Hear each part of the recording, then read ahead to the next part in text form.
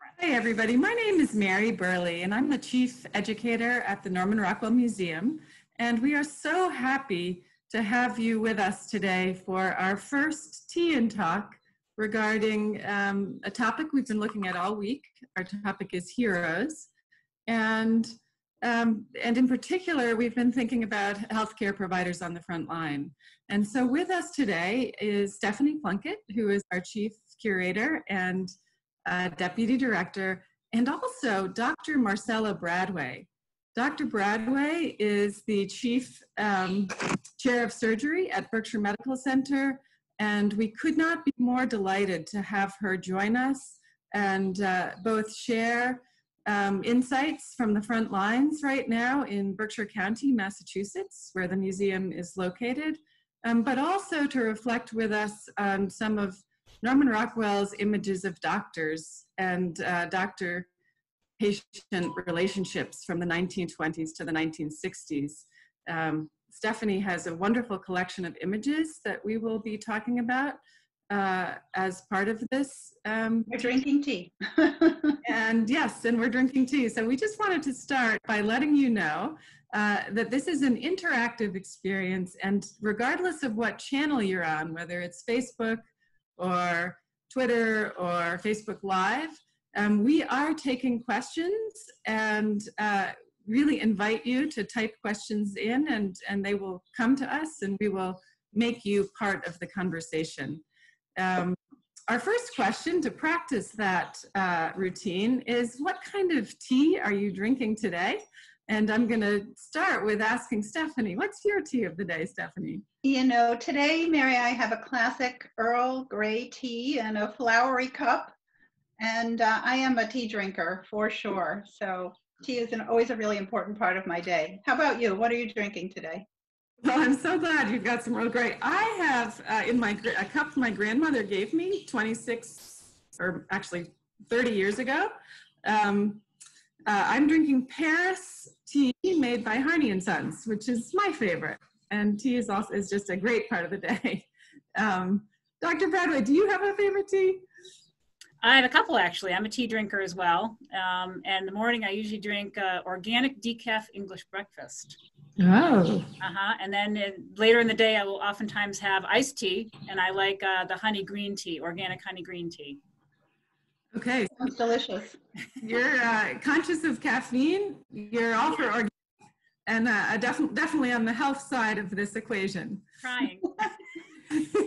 That's fantastic. Okay, so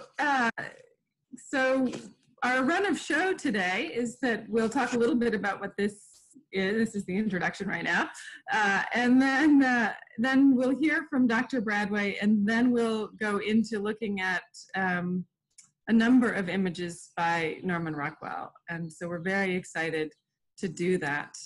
Dr. Bradway, I think all of our listeners and visitors today are particularly interested in COVID-19, what you've been up against, and what you're noticing in your own practice and for the larger community.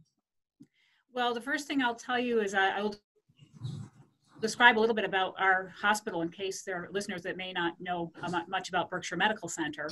Wonderful. Berkshire Medical Center is the major hospital in our county, and we're really one health system in this county, so we have to provide all of the medical services for the population of Western Massachusetts. For someone to seek help outside of our county, they would have to travel an hour to either Albany or Springfield. So we take our mission extremely seriously in terms of providing all of the medical care that this community needs. And that includes general medical care, intensive care unit services, surgical services, trauma services, anything that is needed for the community, cancer services, radiation oncology, all those types of things that would be very difficult for the population to have to travel to access those services if they were to go to another health system. And so with that in mind, we have been fighting COVID-19 here since mid-March at this point.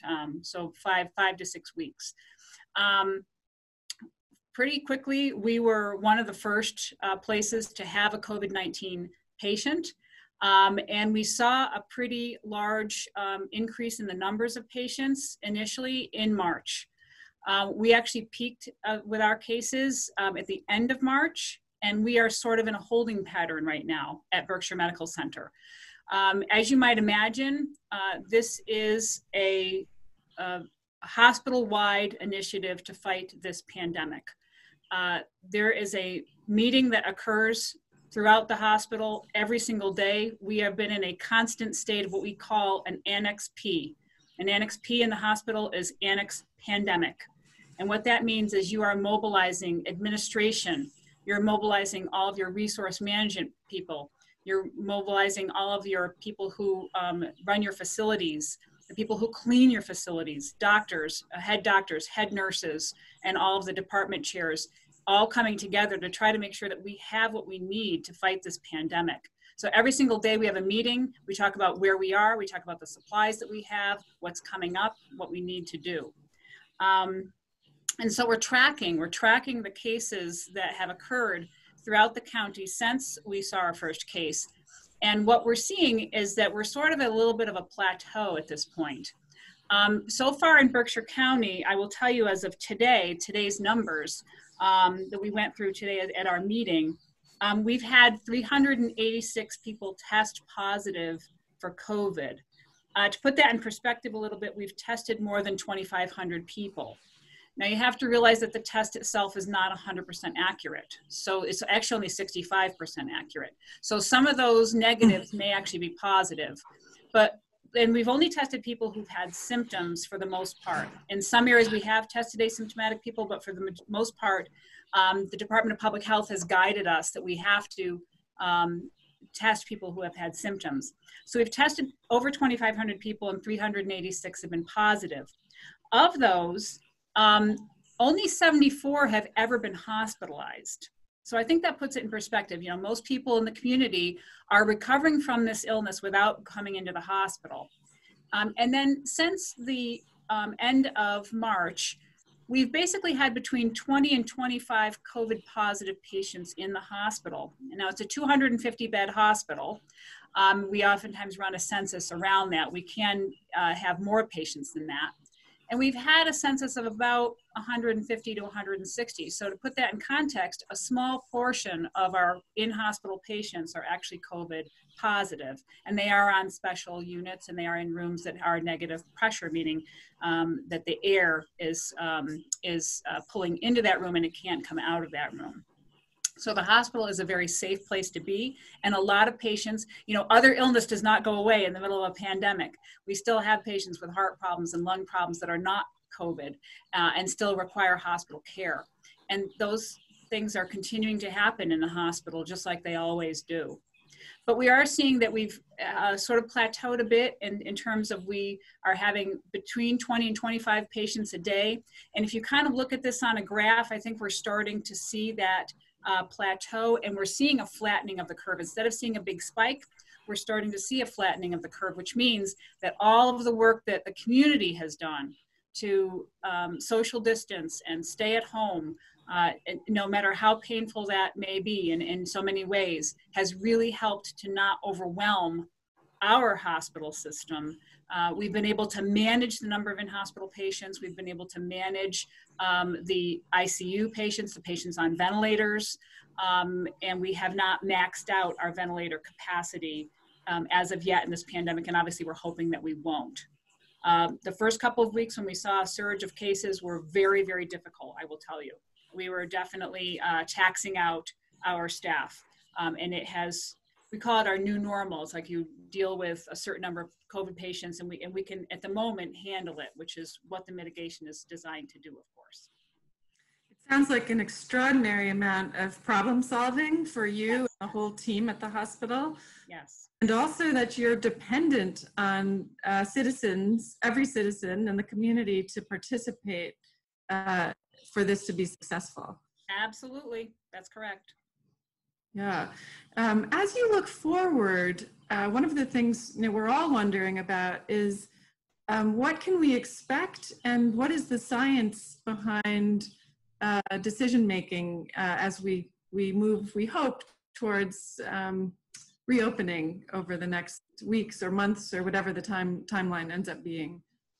Yeah, I think that we have been hampered a bit by our lack of ability to test. And that has been a problem of supply.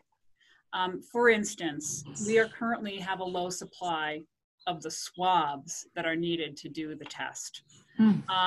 So our supply chain, and not just Berkshire Medical Center, but everywhere throughout the country, is hampered by the lack of testing supplies. And what it means is that we're flying a little blind. We don't really know exactly how many cases that we've had in the community. We know that we're learning about this virus all the time. It's a new virus. We're learning about the people who are asymptomatic, who can transmit the virus, which, you know, was not really recognized initially. And so we haven't been able to branch that testing out to asymptomatic people.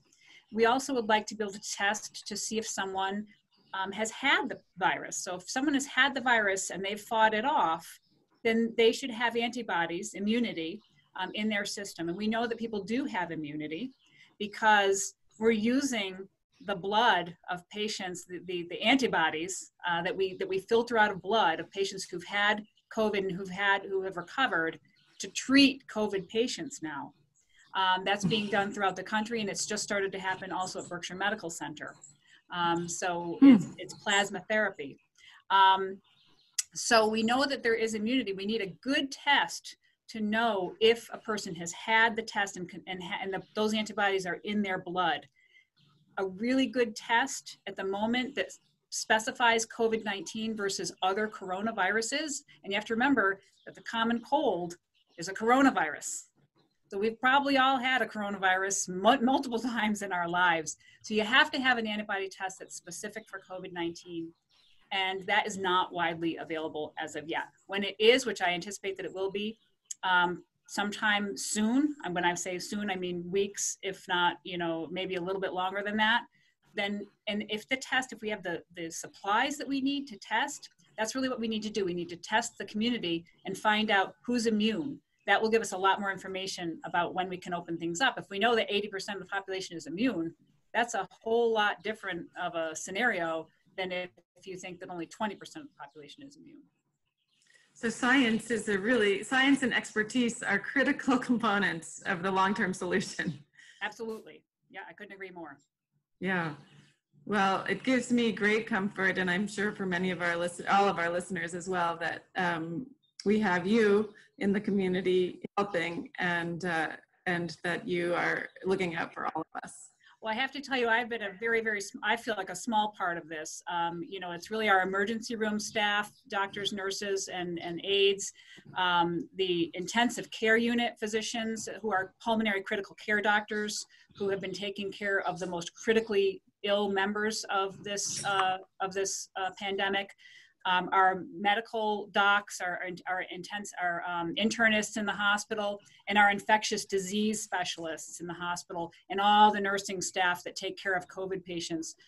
They're the ones who are truly on the very front lines of this. Dr. Bradway, you mentioned in our earlier conversations that nursing homes were presenting a challenge with regard to fighting this illness. Right. And I don't know whether you'd want to touch upon that a little bit. Sure, not all of them, but certainly some of them have been hotspots for the virus here in the community and elsewhere in Massachusetts. You know, about the Holyoke Soldiers Home.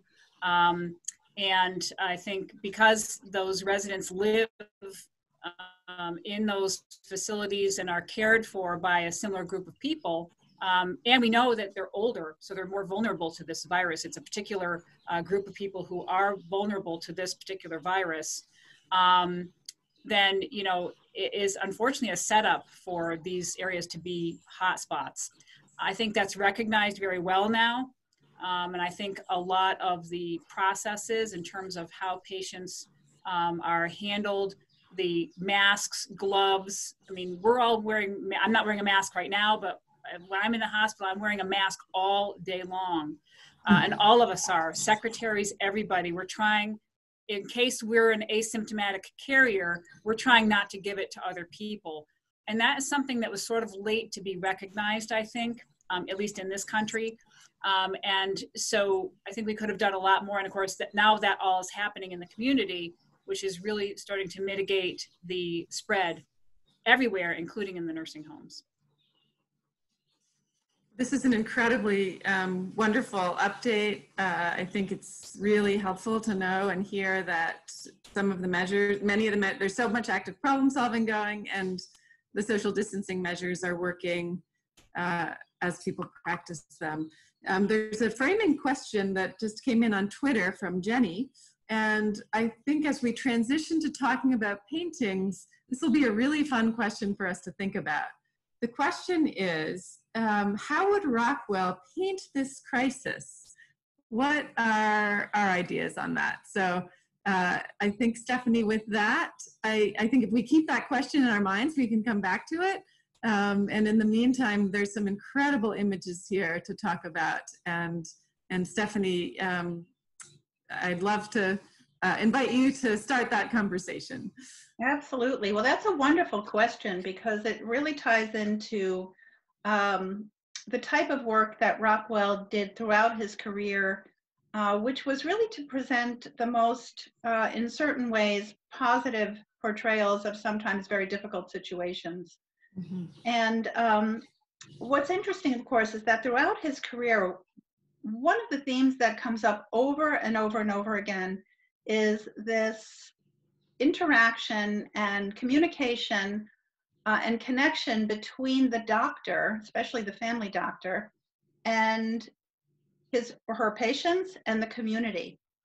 So I think what we're going to do today is explore a little bit of work that he did that really exemplifies some of those ideals. So what Rockwell is really doing is he's showing not just the treatment aspect, of course, the curing of illness, but the sense that the connection with the physician is really part of the cure because it brings a sense of goodwill, of peace of mind, of clarity and understanding in terms of what is actually happening.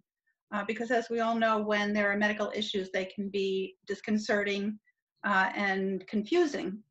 But Rockwell actually gives us the sense that the medical professional is a generous, caring individual. And what's fascinating, of course, is that his images were circulated by the millions. And this sense of who the medical profession was and the individuals who populated the field, I think really permeated the American psyche and made people feel very respectful of doctors, which is wonderful. And, I think in terms of what their personal experiences may have actually been, the paintings actually gave a sense that there was this wonderful opportunity to have a caring professional on the other side of the desk. And I was wondering, in terms of Dr. Bradway, were you aware of Norman Rockwell's images as you were kind of coming up? And do you have a sense of whether they might have given you a feeling of what it would be like to be a doctor?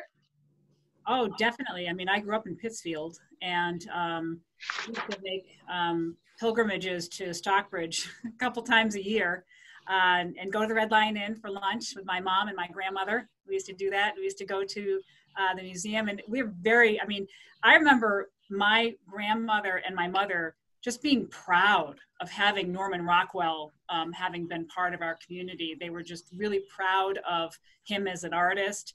And so I was very much aware of his paintings, absolutely. Well, I think it might be fun to get your perspectives on some of the images that we're going to take a look at. And the first one is actually on the screen. It's a really wonderful 1947 painting done for the Saturday Evening Post, and it is actually in the Norman Rockwell Museum's collection. And when we open, anybody can come in and see it. It is physically on the walls right now. But it's called Norman Rockwell Visits a Family Doctor.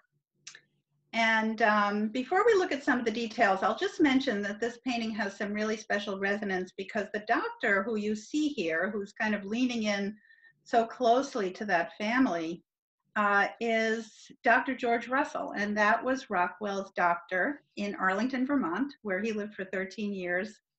And not only did Dr. Russell treat Rockwell, but he treated his wife, Mary, and their 3 sons. And so he had a really special place in the Rockwell family. And so, Dr. Bradway, I'm wondering, in looking at this picture, are there things that you notice that might reflect changes in the medical profession through the years, maybe since mid-century America?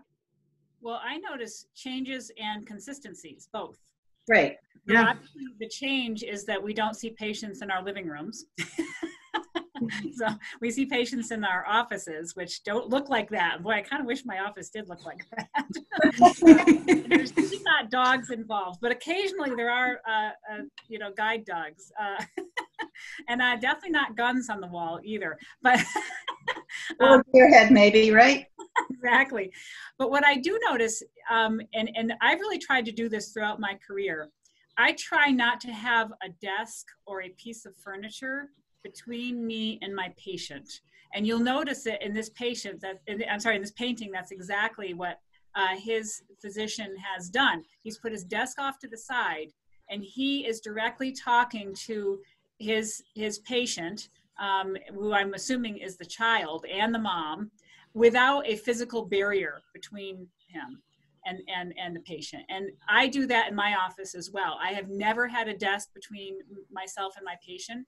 And I frequently, as a surgeon, have patients come in with a significant extended family. It can be, a husband and wife and their kids.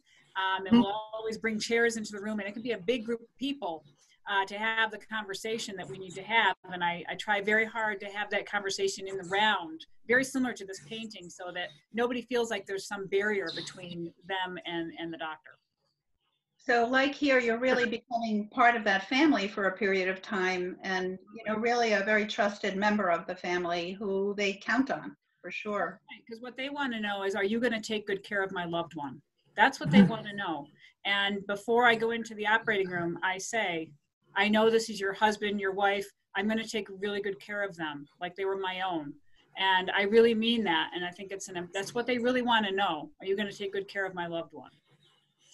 If there's one thing this painting shows, it's really a celebration of that trusted relationship and the fact that it's an observed relationship within the family. Yeah, the body language of the physician, he's leaning forward, he's caring, he's inquisitive and interested, and the parents are concerned. Yeah, it's a very great embodiment of the relationship between a physician and their patients. Yeah. And in this case, even Bozo the dog is there. That was actually Dr. Russell's dog. And Rockwell received letters to say, why do you have a dog in a doctor's office? That's very and he basically wrote and said, well, nothing was the worse for it, so it was kind of all okay. I'll just mention a fun fact, which is that if you notice above Dr. Russell's head, there's a photograph. And actually, there's a lot of personal mementos in here that give you a little background on Dr. Russell. But it happened to be a picture of his daughter, who was an Army nurse during World War II. And there was a reader. This is how closely people would look at the artwork.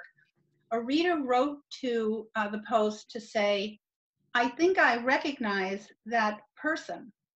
And the Post researched it. They asked Dr. Russell, and Dr. Russell said, yes, my daughter was a nurse during World War II in England, where this gentleman felt that he had encountered her. So people were looking very closely at these pictures and really getting ideas from them. Stephanie, the apparatus on the right-hand side has quite a story. I find that totally fascinating. Do you want to share a little bit about it? Absolutely. I don't know, Dr. Bradway, have you seen a device like this on the right-hand side near the window? Maybe in a museum once. Yeah. Doesn't look familiar. familiar. Well, in researching this a little bit, we discovered that it was actually a machine, an electronic device that helped the doctor to remove warts. Ah. So I guess it kind of burned them off or whatever has to happen. But it was an interesting element of the picture for sure. It takes a lot of real estate, and you wonder how much of this practice was about removing warts. Exactly. Well, I guess that's an interesting thing about practicing at that time, because doctors were perhaps a little bit more broad in what they had to treat. Oh, absolutely. Yeah. Would that be true, do you think? Oh, definitely. And a lot of the general medicine guys did, and they were mostly guys, did minor surgery, and they did appendectomies, and they, a lot of things that are pretty much in the realm of surgeons nowadays. Right. Should we move on to the next, Mary? I think so. Okay. So this is a fun picture because it's another one that falls into the realm of personal for Rockwell, because this is a doctor who was Rockwell's doctor, but this time in Stockbridge, Massachusetts, where he lived for the last 25 years of his life, starting in 1953, and it's Dr. Donald Campbell. And Dr. Campbell, as I understand it, because I certainly did not know him, was quite charismatic in town. And I'm going to ask Dr. Bradway to tell her story in a minute, but this was done for the Upjohn Company, which was a pharmaceutical company that focused on vitamin production. And Upjohn was actually established by a man who figured out how to create what's called a friable pill, apparently, a pill that could carry vitamins that did not just pass right through your system, but that would dissolve. So I don't know, it's just an interesting fact. But Upjohn hired Rockwell to present, this very empathetic view of the family physician, who, as you can see here, has made a house call. I don't know if anybody out there remembers house calls, but I do, even in Brooklyn, New York. And what Rockwell said was that if he could give this painting a title, he would call it A Case of Schoolitis. Because if you notice what's happening, the doctor's not the only one looking really carefully at that thermometer. It's also the little boy who's being treated. So does this bring anything to mind for you, Dr. Bradway? I had a lot of schoolitis as and apparently I was still able to go to medical school, so thank you very much. Oh no, it's a great painting. It really is. It's wonderful. Mary, you had some fun observations about this one. Do you want to share? Yeah, I was I'm interested in this one as a former teacher and also a principal, and the conversation's always about whether people are sick. But what I loved about this image is the relationship between the boy and the doctor. Clearly the boy, there's something up with the boy, and likely he has schoolitis. But the doctor is not taking an authoritative position. He's sort of in the game with the young man and preserving that doctor-patient relationship. And it feels to me like they are going to figure out how to talk to the authority figure in the house about what this situation is. And the boy is not going to lose any face.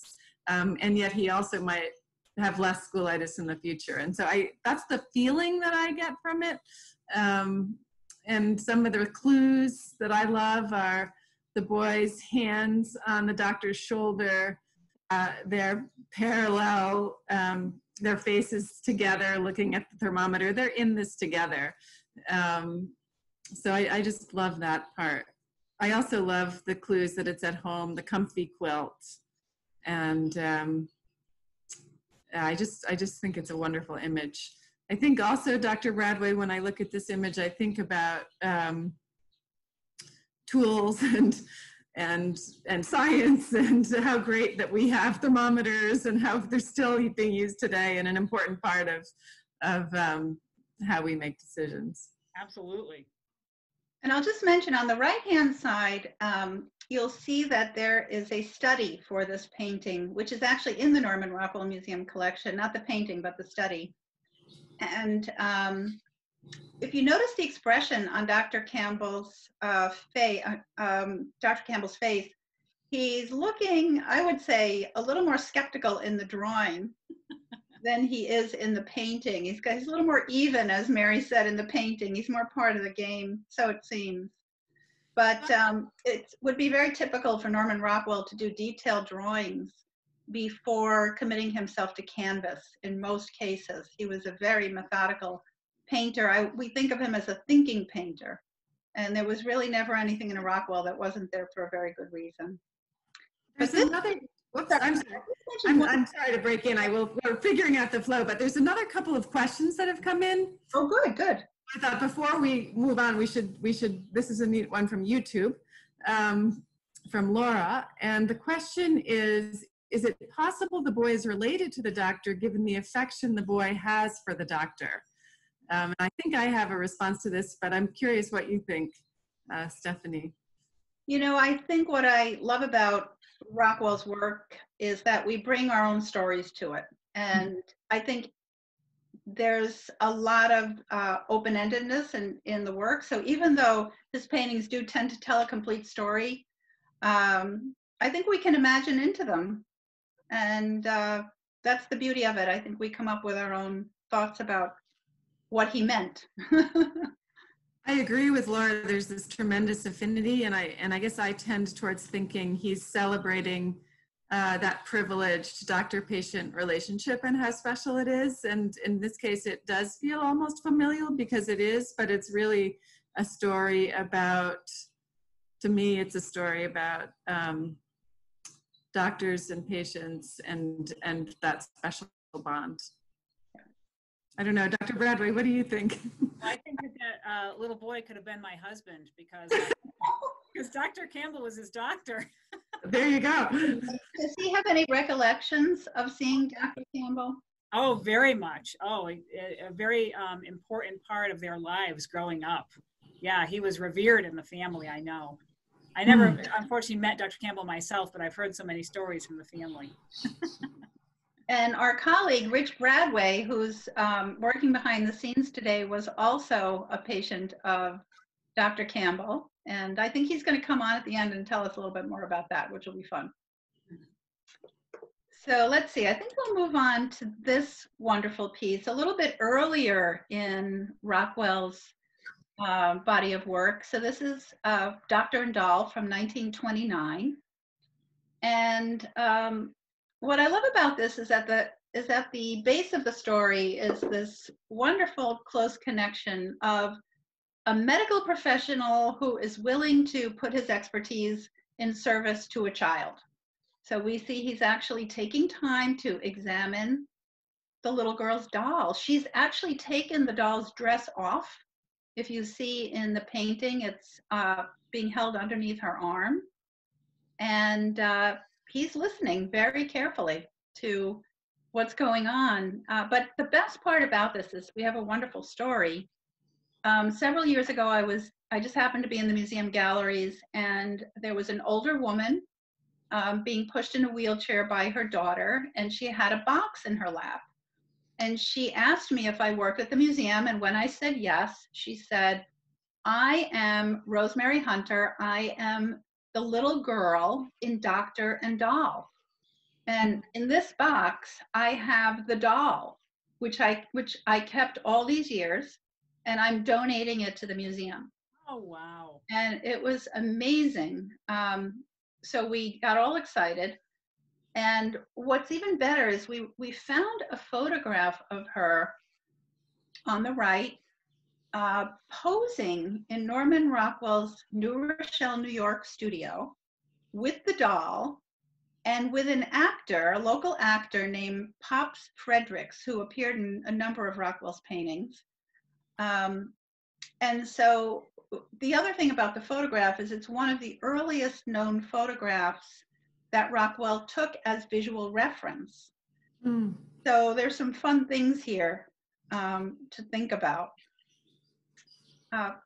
What do you two think? Any observations about the painting, or maybe how the painting compares to the photograph?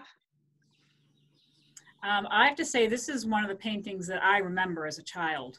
And then later on in my career, when I did my pediatrics rotation in medical school, these were the types of things that we used to do to try to get kids to allow us to examine them. You know, we would try to either examine mom or dad first, because oftentimes, you know, a small child will not let you listen to their heart and lungs unless you work up to it. So these were the types of maneuvers that we would do to try to have the child allow us to examine them. Oh, that's so interesting. I wouldn't have thought about that. That makes perfect sense. Great.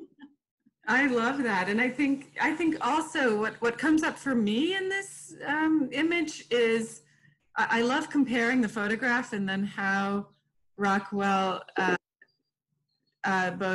both copied the photograph but also made a few changes. And I love how the girl in the painting, although her stature is a little smaller, she's standing up even straighter and taller than in the photograph. And she's, you know, I guess what I take from that is she's really putting on her best foot and most respectful posture for this moment. And I guess, again, to me, it's another celebration of that doctor-patient relationship. She's trusting her most treasured possession and looking to the doctor for advice. So I just love that.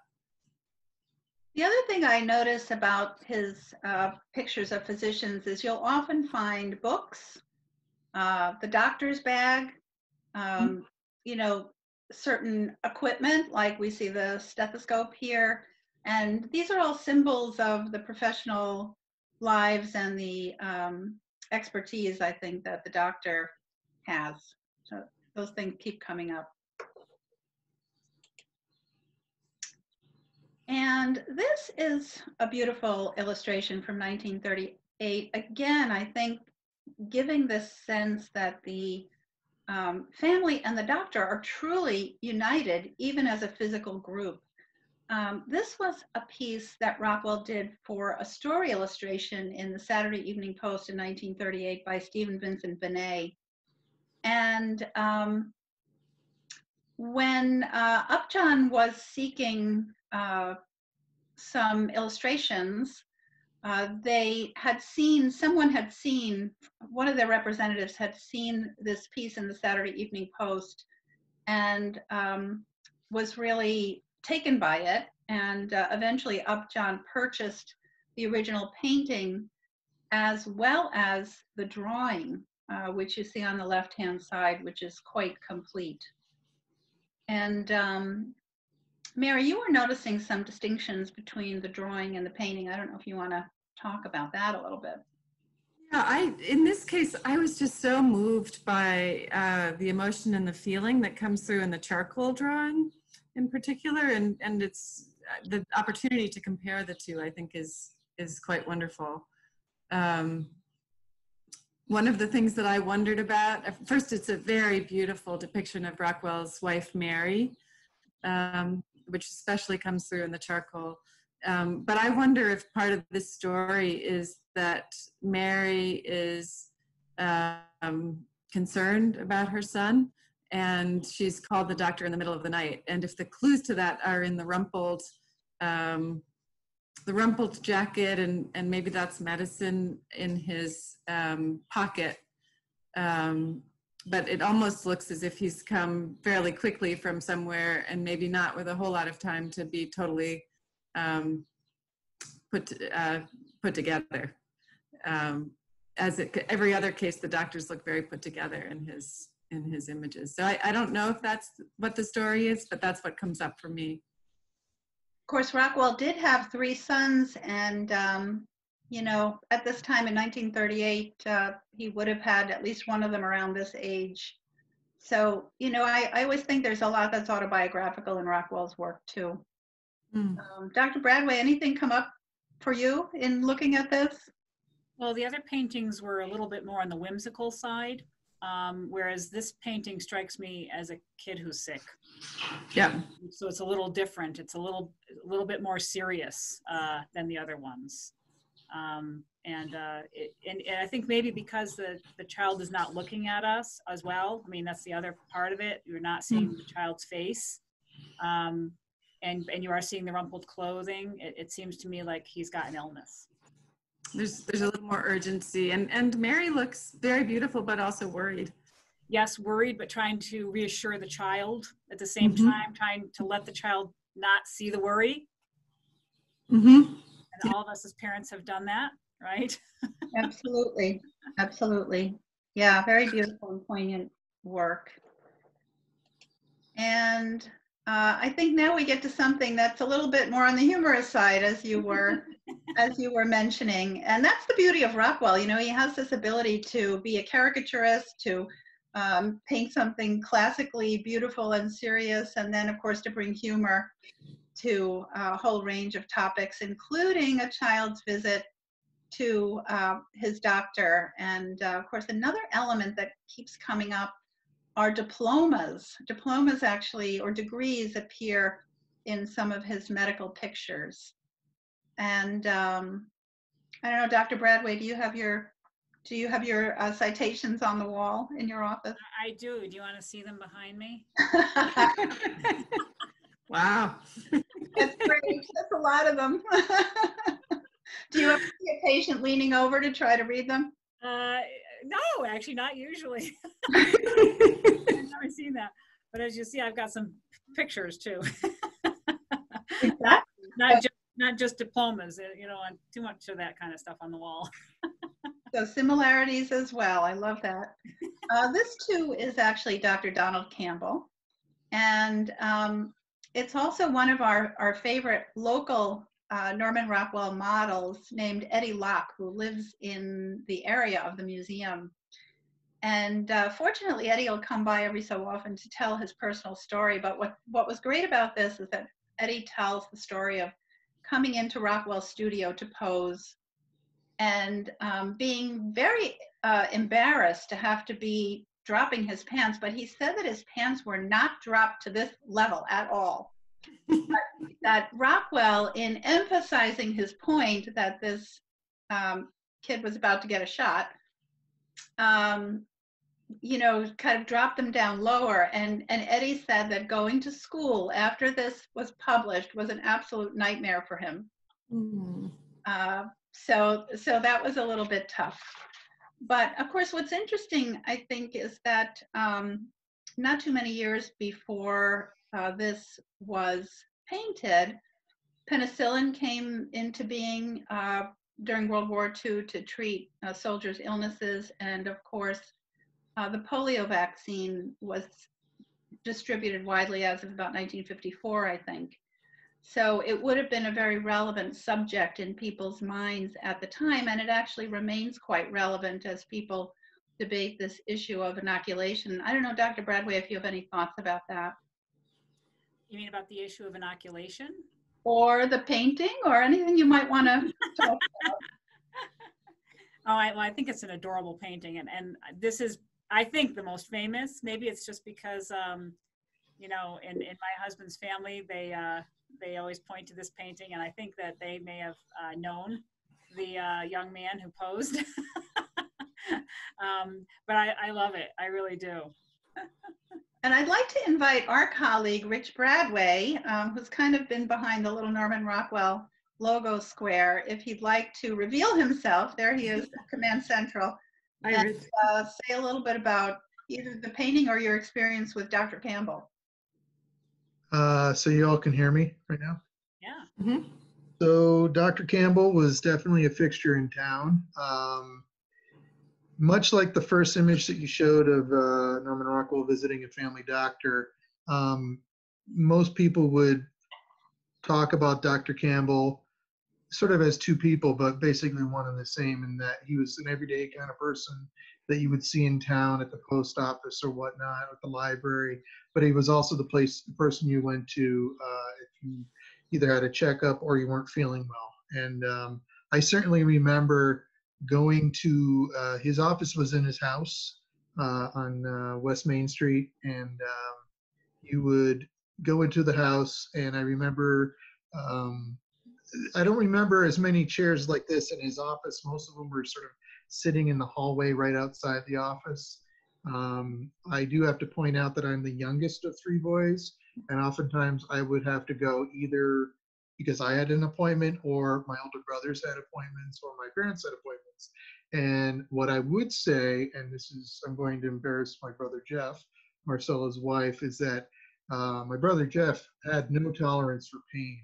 And whether it was Dr. Campbell or Dr. Devaney, who was our dentist, and Lee, there would always be some sort of noise or yelling coming from the office, and I'd be sitting outside wondering what was going to happen to me. But Dr. Campbell was just really a gentle soul.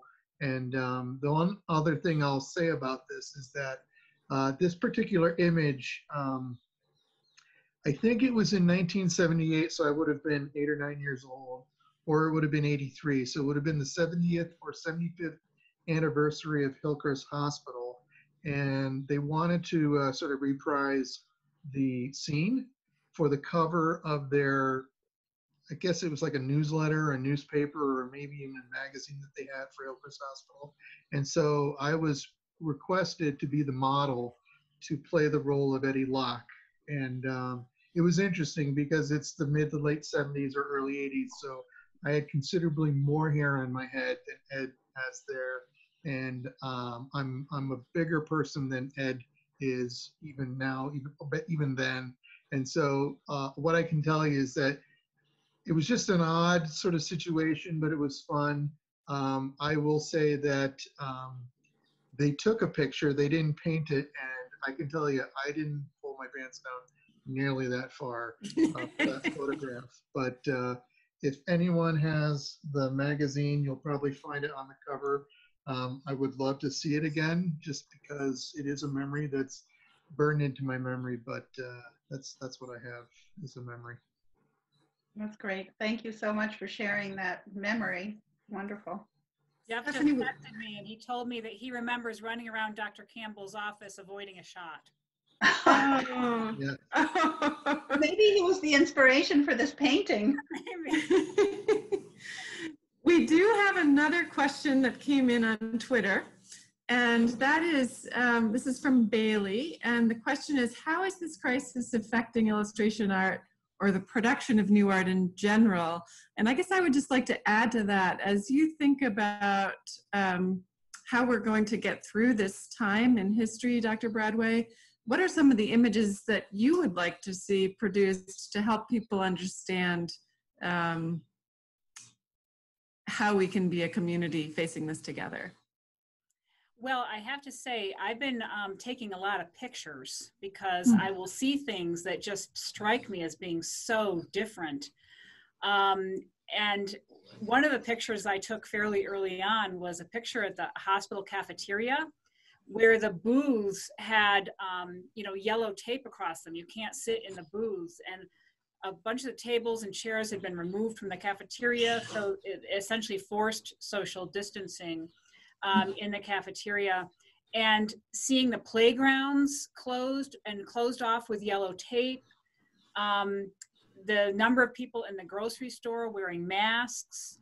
I've also taken pictures of signs saying, beautiful signs that have been made by people in the community that are outside the hospital saying thank you. As healthcare workers, a lot of us, I'm just going to tell you, we don't really feel like heroes. I know the theme is heroes. We don't really feel like heroes. We kind of feel like we do this every day. But it's really nice when people acknowledge what we do every day. And obviously we're doing a lot more right now by those types of gestures. I've taken a lot of pictures of the beautiful artwork that people have put outside the hospital to thank us with, rainbows and rainbow hearts and really, really amazing things. I think we'll also see those images of, numerous ambulances outside of New York hospitals, the number of people who are in gowns, gloves, masks, face masks. It's just so different than what our usual activities are. Those are just great examples of kind of visually arresting images of this time that are so unique. And I think one thing for sure is that imagery, including illustration and photography and many other art forms, really carries a power that words can never really convey. So I think the power of the image is something that we, feel very strongly carries us through various points in time and encapsulates in, various historical moments, which this certainly is one. That's for sure. Yeah. Well, we can't thank you enough, Dr. Bradway, for being with us today. It added so much to the conversation about Rockwell's images and also the current time and what we can all expect in the months ahead. And we also thank everyone who tuned in. These were wonderful questions that came in today, and we're extremely eager to see you again next time. Thank you. Have a good day, everybody. Thank you so much. You. Thank you, Dr. Bradway. My pleasure.